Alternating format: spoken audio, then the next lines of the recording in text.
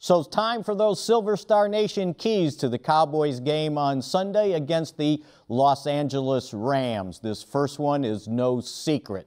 Run stoppers. The Cowboys gotta be able to stop the Rams running game. Remember in that playoff game last year, the Rams ran for 273 yards and 3 touchdowns. The Cowboys can't allow that to happen if they expect to be able to win this game.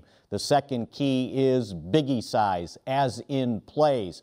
The Cowboys had been getting the ball downfield, it seemed like all season long, at least over the first 10 games.